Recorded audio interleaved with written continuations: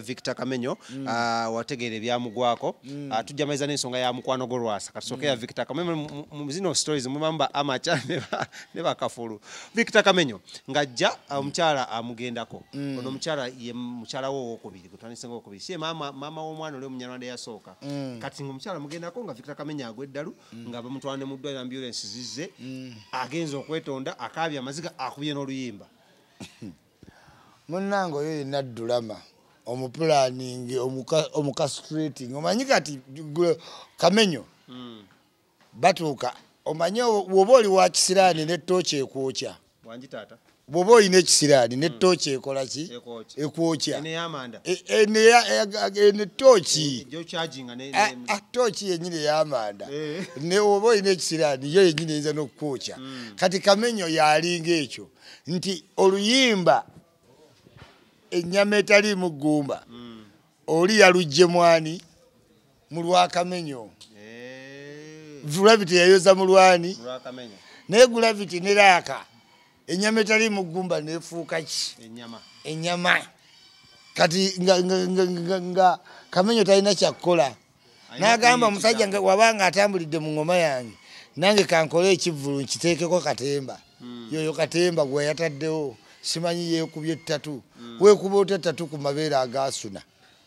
emibiri gigino egy'abasimiti gwe balina okuba ttatu oba oyagala ttatu genda okole ekifuba naye yakubye ku nnywanto zennyini okitegeera ninga Kamenyo abadde ki awo wonna alanga kivvulu kiri wali mukono ewa Antony eyo n'okkirira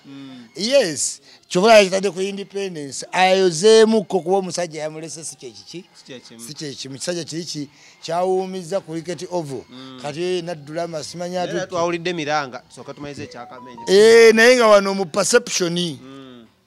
mu showbiz perception kikulu nnyo kati gwe omunda gw'omanyi nti ate simanyi simanyi kiki naye nga perception mu byalo eryetya kati Kamenyo kiseza ne kambuuzeemu jjajja industry nekyas badde manyi obadde abantu babuvaako abantu babuvanga ku obadde buli ggwayo tebusobola kubanga tufenze nawe ffe tukimanyi naye waliwo ali eyo agamba naye bannange yes kyobola Coca-Cola eranga buli lunaku emanyi nti waliwo omuntu atawuliranga Coca-Cola naye can't music speak for you n'okola ekivulu nga taddemu kabadi anti asobola naye ate oli mu bayimbi abakola music ayeeyogerera kubanga ne Gravity yennyini okukola ekyo ekivulu yakate ennyimba 6 Chameleone Forever yamuta COVID ng'atandika n'akula mpola n'ayita mu COVID n'ajja kati gwagenda okukolamu ekivulunga gwanga mujje oluyimba olwo ayinza n'obutata lulala naye Gravity ataddemu awo simanyi kiringi with big boys simanyi tukimbudde simanyi ennyama simanyi kapa okitegeera so kikulaga nti bonna tebalina longevity mu music bakola music just wakaki wakaseera actually awo wenyini waddewo ko another propaganda ebaddewo allegations badde zitambula ku nsonga ya Chameleone ne mwana mulenzi Gravity omutujju Gravity agamba abayimbi bano abanene bave mu music bagende balime bo bali abayimbi banene bagamba ffe tukyali mu nguliko era gwanga mujje oluva mu America activation zitandika bebe kulu lwaki olaba obukubagano obwo buva ku ki obukubagano ntawo nayagadde nnyo Gravity nti babebe kulu ekyo kyebakola ba Shanks VVD bakamino ekyo kyebakola ba Emplorando ba Mentoni Sama disregard him naye nga neoba okimanyi tomukola ki tomusinga so kweyo part Gravity mwagala kuba music yeetaaga kibuli uno Kenzo yaleta music w'okwegayirira abantu simanyi bambi na music industry neekola ki negwa abayimbi buli sawa simanyi we must unite uniting nani gwe wava naye mu lubuto lwa maamawo survival for the fittest music alina okubanga ali mu tempo kibuli yes tosobola kibuli vaayo naye ne baleta simplicity buli aliwo support us Ugandan artists unite with you uniting nani oyina ennyimba ze uniting abaki Davido bagambye akolagana ne Wizkid naye ennyimba zaabwe zikuba ne batukanga buli muntu alina oyita munne ku stage yes Nicki Minaj bamuteeka ku ngoma yemu ne Cardi B balabagana yes so when you make a music you will unite nene bagenda bagamba simanyi let's unite abagudde ne bayingira mu mulaga w'ekirokole ba Mick Wine simanyi ye Katonda simanyi omwaka guno oyo tokubye nnyo yes olaba ne Bobby Wine nga ali popular era Mick Wine tomulaba ku posters omanya yanga mulo yasingo yimirira ne Bobby Wine mugamba ayimbewo awantu kale abanupu bajje bamulabe nabo tebajja. Uncle, President Isma, twagala omaliriza lastly mukwano go Lwasa yagudde ku nabe over the weekend era weekend ade nnyo mawulire ekireese olutalo between investor mu music n'omuyimbi. Right now ensonga eriwo kamemko ka recap Lwasa agenda okwagala okwasa okwanjula mwana muwala w'okukyala maka ga mwana muwala amanyiddwa nga Vanessa onabaddeko music industry no for a long time twamuyaka Aziza Bafana nga akyalina manager Roger ng'era mbuya era ateekamu akasente wa mwana wa Aziza Bafana kale mama wa mwana Aziza Bafana then tumulya nti ate yasaako na Jackie Wani wa John Black namuteeka ne mukayimba Vanessa nkwagala John Black atayinza butayimba kwoyo Vanessa John Black azinda mulaba akomanga wano mwana muto mutini ati kati Vanessa chaite kinza butamukuba bimyanso bisambye byonna atakiyimba jaiza butachimba kasada so katotalo luliwo however much John Black yawe balamye yalufudde void nadde Bali Lwasa versus tujite love triangle Lwasa Vanessa Ziza Bafana what is your take? Lwasa kiri kamera zino ziri fane nti bozeteekako tezimanyi nyazaala tezimanyi baana tezimanyi mukyala wo ziyinza okukola ebintu n'olowooza tolina nyazaala tolina nabaki nabazadde naye bw'otuuka ku bantu kamera bezikoze ebintu ogenda nga ate bali humanious ki ennyo kati Lwasa yagenda n'asala image ennyimpi nga woolaba abantu bonna nze mbagamba nti mu industry ne ya showbiz image ye erimu etya okitegeera bantu bagenda bagiyingira ne tutumu noddamu nga tomulaba kati Kayima aliwa Kayima yale yakolota mugambo agamba wano Uganda yazze te Kayima kati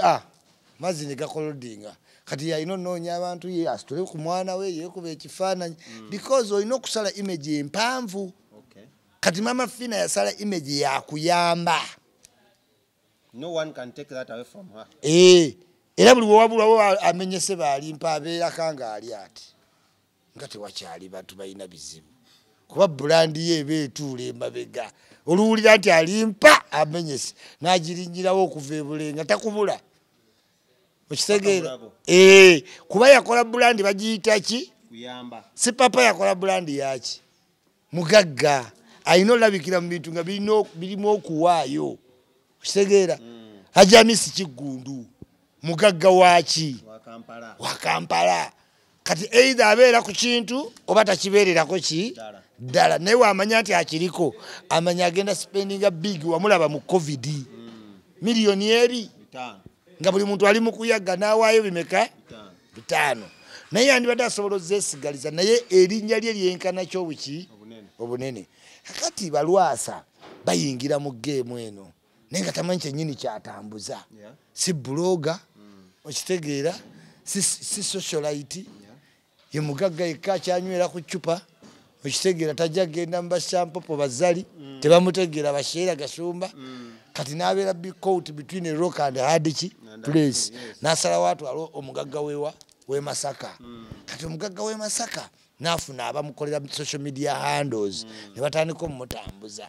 kati kiri kye yafuluma nti ayina kannatti bali ne balabuka ne bagamba eno line yenyangu y'okukola ki y'okukwata mufunye anobye badde ngenda anzibye adduse naye olabye olugero bwato waluluka ojjukira yabadde yeekubye wano ekipande nga baturesinzewo ne bagamba nti omuwala yeekubye tatu ya Lwasa ne bagamba eyo tracing siki sitatu era no yali amuyingiza kati waliwo TikTok bawala bangi abasobola okufunira following kuki ku Lwasa kusaga ya Lwasa kati wogera n'okebera ku Vanessa essaawa zino waba yabadde n'emitwalo 5 ku TikTok kati alina 7. Do you get it?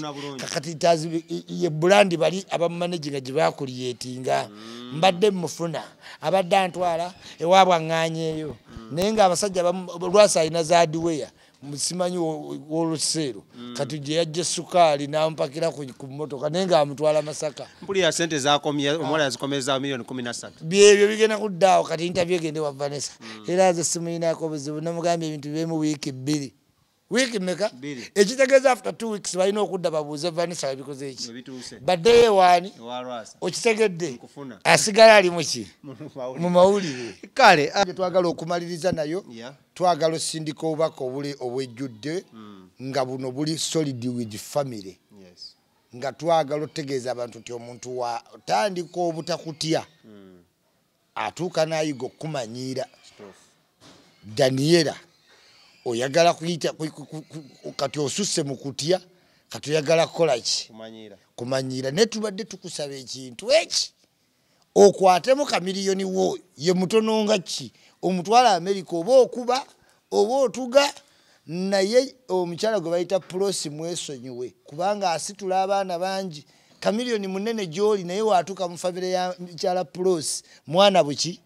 bwana n'oba oyagala okugamba kamiliyoni bigambo kimugambe naye toteeka mbeera eraga nti gwe oyagala kwewalana ne maamaani Prosi tukusaba mirembe nga maama w'abaana naye nga tukujjukiza sigo kayina abaana mweyo ki famire towandiikanga bintu bitajja ng'oli mukazi omukyala ayinza olwalira awo tojja ku kitanda okitegeera oyinza okugamba mbu abaana bange nali nabagaana okugenda wajjajja waabwe nga siriko manyi kitegeeza mu Luganda ekyo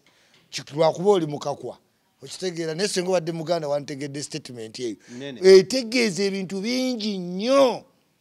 etegeeza abantu abali abantu abawa abantu obutwa abasezi okitegeera abalogo abaliyo ebyawongo oyinza okudda ku maama w'omuntu bw'atyo lwaki tewafumbirwa mu kigo n'ogenda mu badongo gwe yakulira mu kigo okitegeera njagala abantu muyige wova toyombye otera okukola ki maama n'omukazi gw'oli wasa tebalibeera ku peegi eki yemu wabula buli muntu osobola osalako okubeera okumanya w'okola ki Daniela manya w'olina okukola ki okukoma. Kale tuyanza nnyo President Isma aba blogger mu nsi yonna mugende ku Facebook ye mu following ejjaja ichuli 1 kwali nnyo tokate mwanjagadde nnyo abali badduka ku Facebook be nagobako ne badduka isi banyi Godfather kyenkoza abo TikTok olunda bako ne baga lumbuye yakima kyeno gasiya ne Godfather ichuli najja buli lunaku manyi ba follower benna batubulire ayya bakebereko mangu kale eddakiikemu bamanye nti ono jjajja muzibu mitwalo 5 mugumu 51 nakagenda ku TikTok yes ate following abantu 10 bokka yes ichuli omuyita mmere malaga ku following Mukulu si papa hasn't appeared yet in court. Catherine kusasira amabanja agamutwala n'ennyumba bagitadde ku bagitadde ku auctioning bagenda kwa bagitunda. Ekintu kino naddala mu abali side zeno abagamba Mos project abagamba NRM n'ensonga ezifanaganako ngezo tugenda kukola tyanga babatwala nnyo nga amakomera gasusse nga mususse okwavuwala kiki temusasulwa financial discipline ya buli muntu mwenna ku mulimu gyokola babasasula mwenna sente muzikozesa kyekimu waliwo afuna sente n'atuuka ku ewaka ng'asigazza kitundu ne wabaawo afuna sente ng'afuna ntono naye ng'ate atereka kinene kwafuna ekingi omuntu yenna okgenda mu mabanja ne batwala ebintu bye it is financial discipline tekiriiko oba oliwo NRM oba oliwo FDC oba oli waki UPC NRM bw'ogiwagira tiyo tegenda kukukwatira sente ze zikubalire ne bw'ozikozesa ekuwa gwe kukwata sente zo ziteeke mu bijanjaalo enkuba omusiri weegukuba it's bad luck mu business ate okwewola si kintu kibi ensi zonna abantu batambulira mu kukola ki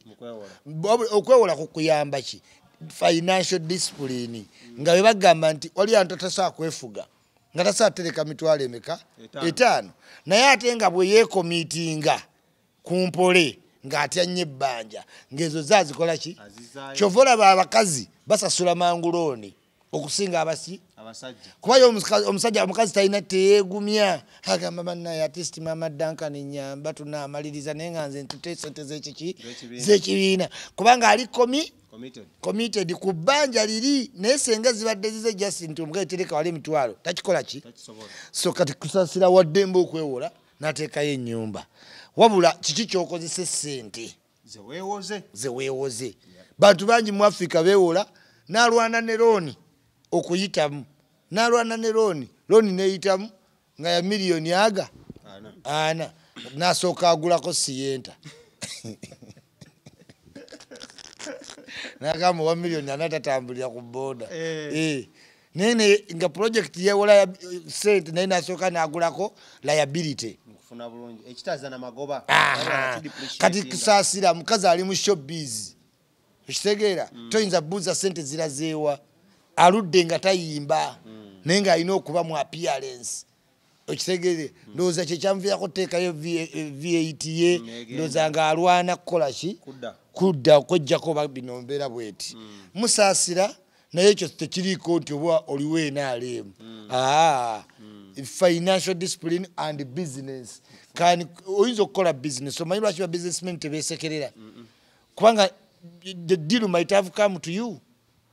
antu ne bakutunuza mu golodi ng'oli mugagga Smith n'omuyingira n'ofiirwa obuwumbi bumeka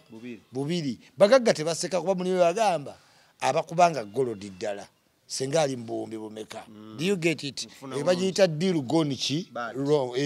so ekyo tekiriko okusekererwa nti laba abeenaalemu yes si papa n'ensonga ze musajja wange nnyo baloya bamuvaamu ensonga ziryawo matankano omukyala bakyagala nnyo muta maama ye finally baamala ne bamuliriizinga ku bondi naye sibitegeera nange teyatta muntu si papa yajjako mujje ki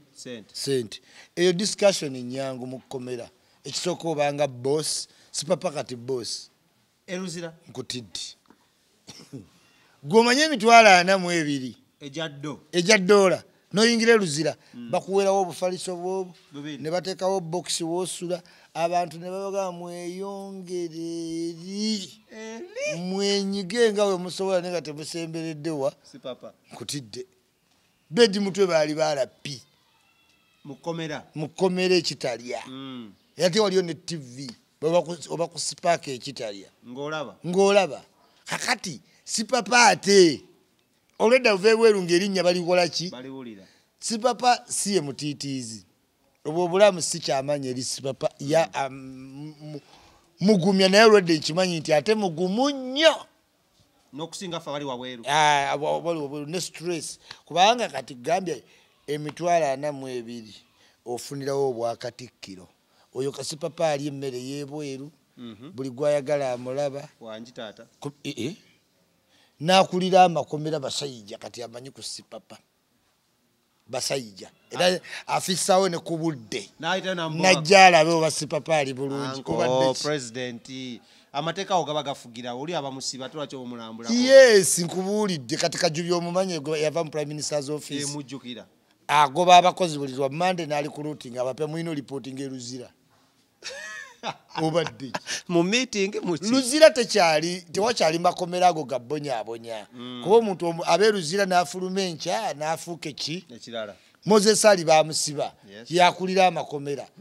internal affairs kati ekulibwani ani wa internal affairs minister of internal affairs otafiire botafiire babasibasiba dda banamboze you get it so that is how Uganda has changed ekkomera lyakyuka kati ekkomera ki college of understanding omuntu agendayo naddanga abanguse wiki bulungi era nze mbakuba sipapanga n'emitwalo 45 ejja dola girute sente nange simanyi we nazissa nentuula emyaka 6 solid emyaka 6 omuntu bamuta n'akomawo ng'okyali mu apartment nga tebakwongezanga musaala nga t-shirt okyalinawo zezimu ne bamuta n'ajoga nkutidde magezi g'omuwadde president mbakubanga ndine sipapa nga azirina nanimugezi sente tuzisimira ekinnya ogende wali ogambe girute watya nga taziina anti waba taziina era bamuwolesa abeere free yes kubanga tewali kiraga nti azirina siriyo namba zebakebera size siriyo namba omusudaani zakolaki kubanga basobola okutegeera dollars waliwo kyetuyita financial AF something authority esobola otegeera serial number za dola ne bamanya zino ze Sudan zino zabadde eno omusudaani ye wali omulabyeko biri byangabana allegations zigamba muno muli birimu abanene mu government temuyinza obutaba goyinza obumanya omuntu alina emitwalo 45 mu nyumba ejja dola gwe Obanga byomaze mu Uganda ina nyumba gyomanyira mu ntwala 45 bangambe oje zirina kati bana ba providing security ba VIPs eri tulaka line bagimanya ne baleeta expendable waabwe kati weguba guna atero bakuba they sacrifice you kati sipapa munyweza alwo munene adagendo tegerekeka ne baloyo va musango si sente simu muguvemu waliwo ayagala omulabakaawo embeera egira ekola ki ekkakkana tekkakanye kantu ekyabiriko bw'aba taliiyo mu kkomero oyina woomanyi alright kale eyo nga tuvudde omanyi Uganda Museveni avayo munagamba ki Uganda kitandise okukola ki omunyumira nange kyeka ki Uganda kitandise okunyumira when we are doing such analysis naye ebintu bino tubikola so that osobola okuyigamu n'otegeera si just kujja n'amagezi agalaba ekiri mu giraasi bw'oba tomanyi kulaba kiri mu giraasi kwata olupapula lusiigeko ebizigo weeteeke ku ntumbwe kyonoolaba kyekyo kye tulaba nga tuli mu giraasi weebale nnyo tetujja just ne tubikola bukozi just ku munyumirwe batobeeko kyoyiga ate nawe bwangule nti nensi era bayize kyobola beekuumiddewo kale wetu badde ade ku promotion thank you so much nama ade ku